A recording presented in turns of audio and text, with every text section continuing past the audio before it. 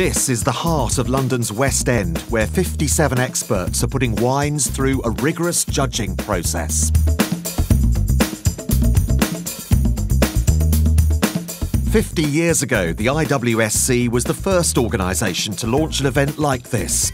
Since then, it's earned a reputation for being meticulous, with expert judges and an unbiased process.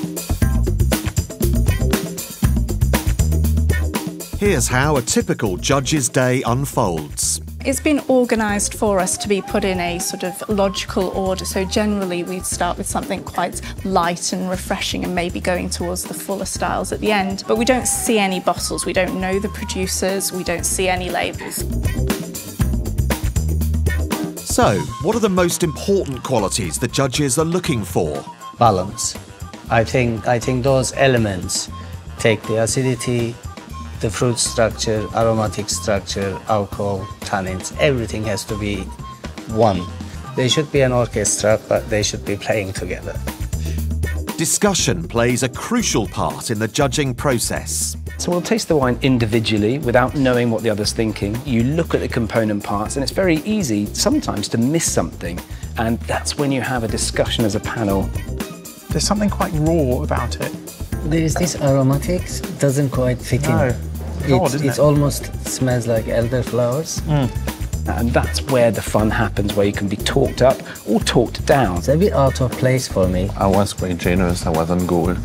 We all must believe in a wine for it to be elevated to a medal status. After a bit of time, the black pepper came through quite nicely. It was a little bit dry. The tannins are still slightly chewy, which is maybe you're sort of drying. But I think, you know, lovely damson fruit on there. Mathieu has edged up to 92 with solid silver, and it's a PM to Graziano. It's a logistical feat, as the team has to check and deliver every wine so that it's tasted in the right place by the right expert. Thankfully, the organisation here at the IWSC is really good, so we're usually tasting on average about 65 wines a day. And they're also arranged into flights of similar styles. And it's done so that you're not jumping from one style to the next. So that does mean that you can get to the end of the day and still be able to make as good a call on a wine as you were at the beginning of the day. With delicious wines from all over the world, it looks like a lot of fun, but this is a serious job with serious responsibilities. Judges are selected not only for their specialist knowledge, but also for their ability to taste blind. Getting the right experts is fundamental to the integrity of the judging. I'm liking some of the depth. I tried the 2-1-2. It's the role of the head judge to ensure there's consistency across the panels. We're looking to analyse the scores that each of the judges give to any of the wines and make sure that we're all on the same wavelength. So any discrepancies, we're looking to retaste those wines as a team and then come down on a decision whether that's silver or gold in that scenario. And it's not actually about the wines being in competition with each other.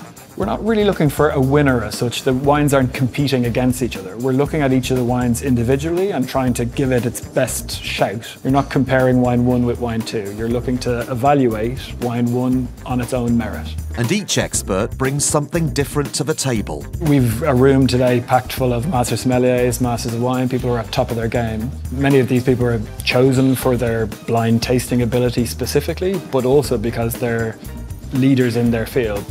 And it's also really important the judges leave their personal tastes at the door. I think I liken this to if you can think of being an art critic or a music critic. You won't want every piece of art hanging on your wall, you won't want every piece of music in your CD player, but you can appreciate things for what they are. You can take the component parts of something and say, yes, that's appealing to a certain market. So being able to step back from your personal preferences is very, very important. So what are the judges' favourite words in their tasting notes? Vibrant, core of fruit. Generosity and complexity. Vibrant, refreshing. For me, it's the balance. Either lack of it or presence of it. Look for the IWSC name. You'll know that the wine has been hand-picked by expert judges, and it's been through a meticulous, unbiased process you can trust. It's time to go and buy something delicious with confidence.